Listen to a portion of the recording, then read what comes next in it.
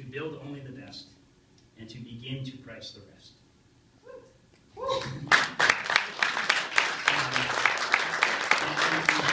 Very briefly on that, banning the worst means banning coal. So we have 3 coal plants left in the state, and saying let's make it illegal. Let's be the first state in the country to make it illegal to burn coal in our state. And then ban the practice of fracking. There are some geological formations in Western Mass where there's the potential for fracking. Let's nip that in the bud before anyone even gets serious talking about it. And again, take that leadership role to show folks like New York State and others that fracking is a bad idea and that we shouldn't continue investing in new extraction projects. And then banning tar sands, which basically calls for a clean fuel standard, which would make it more expensive for tar sands to be part of our fuel mixture. Building only the best means making a clear policy that all new electricity demand in Massachusetts will be met only by the good stuff, by the best stuff, by efficiency, by conservation and renewables. These are all areas the Patrick administration has already led on.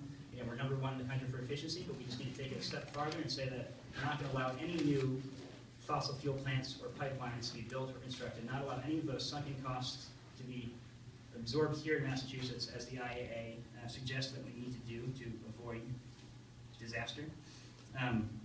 And then begin to price the rest is to start looking at a carbon tax. We know we get these other things we think we've identified are things that they can do fairly rapidly.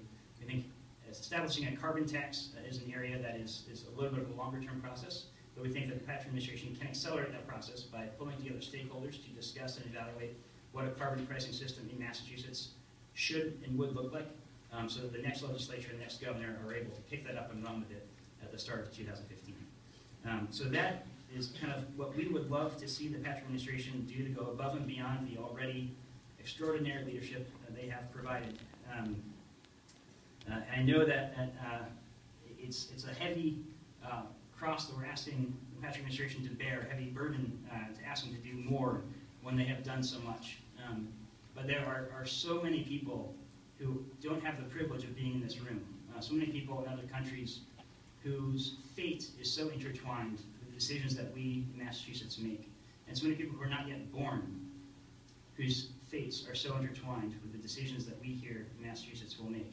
And I'm sure that if they were here, they would have much stronger words than I would be able to muster today, to get down on their knees and beg, to beg for their lives, for us to find the courage and to find the strength to do what seems hard, because we know it's the right thing to do.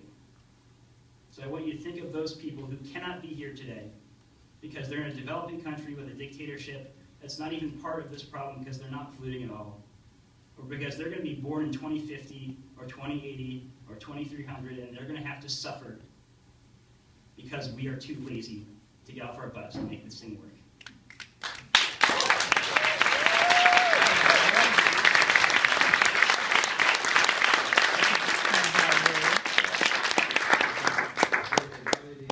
The question of the chasm between climate science